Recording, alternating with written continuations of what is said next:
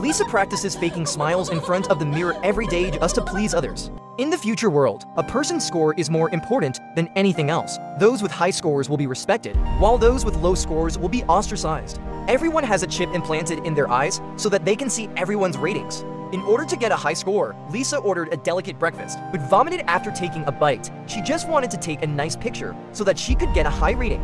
She would show a standard smile when she saw everyone, but even though she was careful every day, she still encountered trouble. That day, a colleague invited her to drink coffee, and Lisa happily accepted and gave the other person a high score. But her colleagues looked at her with strange eyes, and then Lisa's rating quickly declined. It turned out that the colleague had just broken up with his girlfriend, and everyone thought it was the man's fault. Lisa inadvertently offended more people in order to increase the score. When Lisa met someone with a high score in the elevator, she deliberately complimented the other person and started talking constantly.